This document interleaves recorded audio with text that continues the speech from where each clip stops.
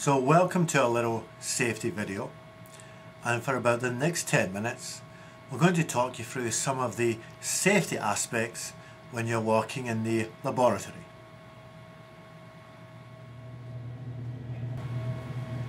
So when you come into the laboratory each day, the first thing you want to do is grab your key for your lab drawer from the wallet on the front of the bench. Take your key, open up your drawer, and then place the key back in the brown leather wallet in the front of the lab. If you've brought a bag in with you, put that bag in one of the tote boxes by the front door. We also need to talk about your laboratory attire and the clothes you're going to wear during the laboratory. Make sure you have your safety glasses on. A pair is provided in the laboratory drawer, and you will keep those lab glasses on at all times during the laboratory. If the glasses are getting uncomfortable, then take a break and step outside the lab to take your lab glasses off. Make sure you have a t-shirt on during the laboratory, one with sleeves which are closer to the elbow than they are to the shoulder. You need trousers which go down to your ankles, or a skirt that goes down to your ankle. Shorts and trousers which are above the ankles are not suitable attire. We don't allow people to drink in the laboratory.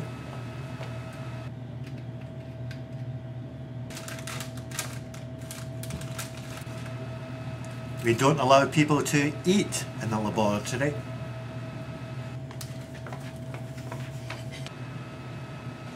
And we don't allow people to chew gum in the laboratory.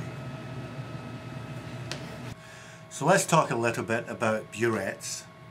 Burettes which are used during acid-base reactions, with maybe some acid in the burette and some base in the beaker.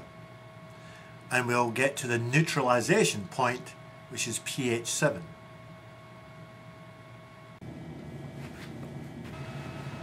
When using a burette, make sure that you use tap water to clean the burette before you start.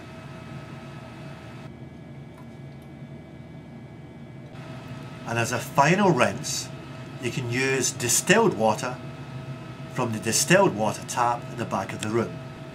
It has a nice pink label.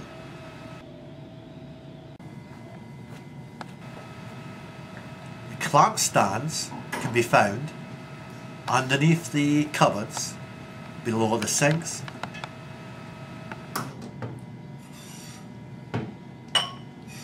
When you're pouring material into the burette, don't pour above your head, pour below shoulder height.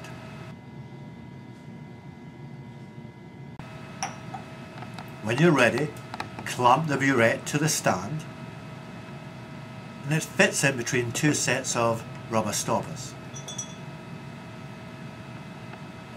You're now ready to use your burette and perform your acid-base titration.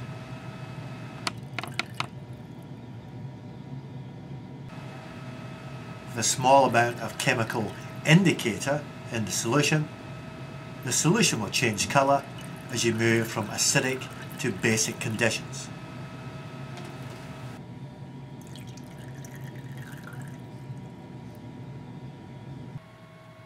Let's look at using a pipette in the laboratory.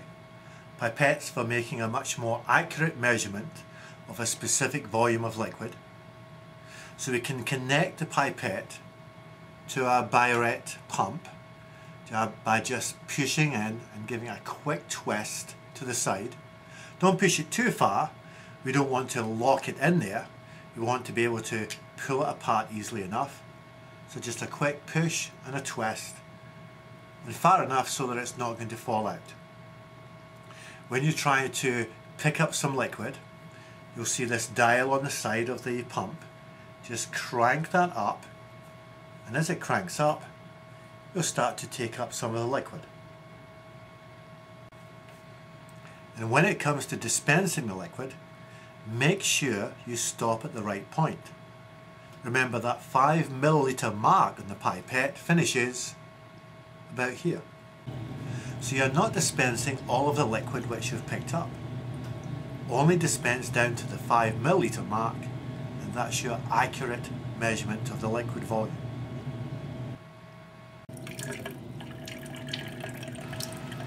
Always, again, clean out pipettes before you use them, just as we used water to clean out the burettes.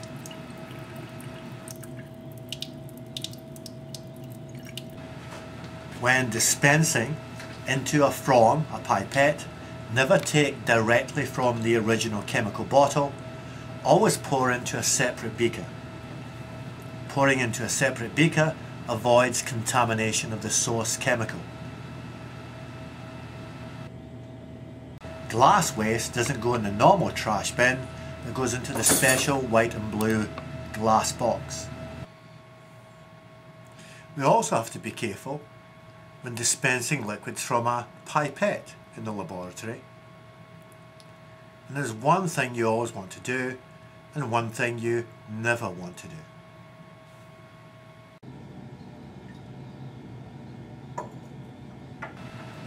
Never carry a pipette across a room upside down.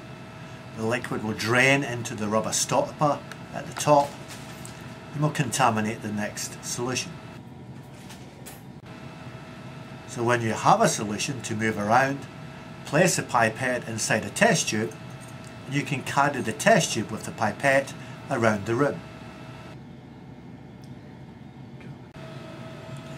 When measuring masses of chemicals on a balance, place your beaker on the balance and then use the tail button to zero the mass.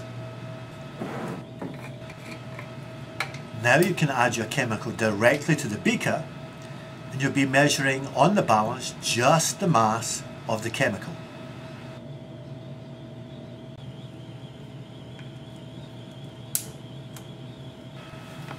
When using the Bunsen burner, be ready with your ignition source so that gas doesn't build up in the room too much. You can use a nozzle at the front of the Bunsen burner to adjust the height of the Bunsen flame. Twisting clockwise and counterclockwise will lower and raise the height of the flame.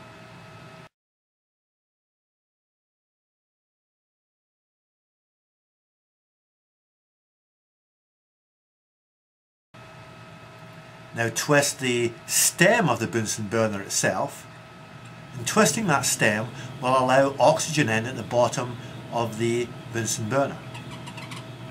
Your flame now burns with a much hotter blue flame, which is about 800 degrees Celsius. When you're ready and you're performing a chemical reaction, you're always using the blue flame, the hotter flame, for that chemical reaction.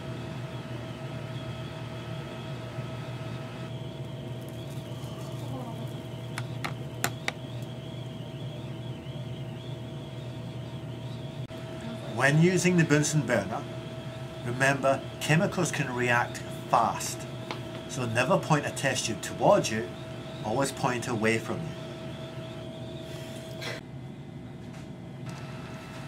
When getting rid of your chemicals at the end of the experiment, never pour down the sink unless instructed, always pour into one of the waste bottles at the front bench. The waste bottles should be clearly and regularly marked in these 1 litre transparent bottles with the blue safety diamond on the left side. So these are some of the basic rules for working in the laboratory. We do have other rules, and everyone will need to sign the student safety contract. It's a 4-page document that you'll find. Sign it in block capitals on the front page, sign it in ink on the 4th page, and also sign your name and date it. And once you've handed in this document to your instructor, you've signed a contract. You're saying that you have read the safety contract, you're saying that you understand it, and you're also saying that you're going to comply with those rules. If any of these rules are broken during a lab period, they could be grounds for you being asked to leave the laboratory.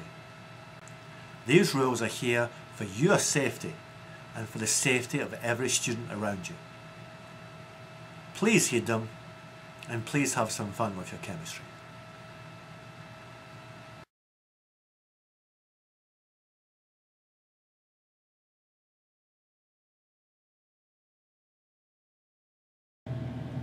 Yeah.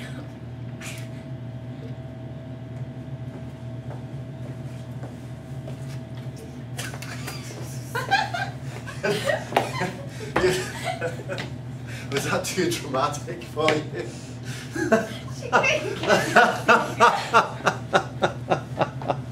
That was terrible! Retake! Retake! Cut! I couldn't get it open at first. I was like, Oh! Okay. Oh, it's still recording. Yeah. Go. This time, yeah.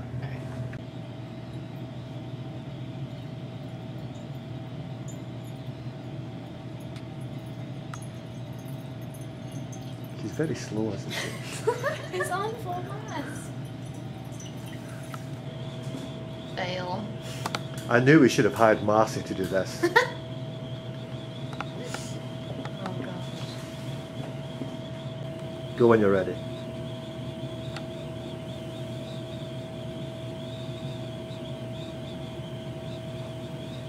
Okay, we'll try that again, because remember the point was that Is that you're what you pointing did? it towards yourself, and that was a bad thing. Gosh. Gosh, these people. Working with Sullivan. So mean. Just the mood swings. Oh, terribly. I heard that she punched a cop in the face as well. Very temperamental. Yeah. Very. I did. Yeah, I bet you Look at did. these guns. Yeah. Show me them guns.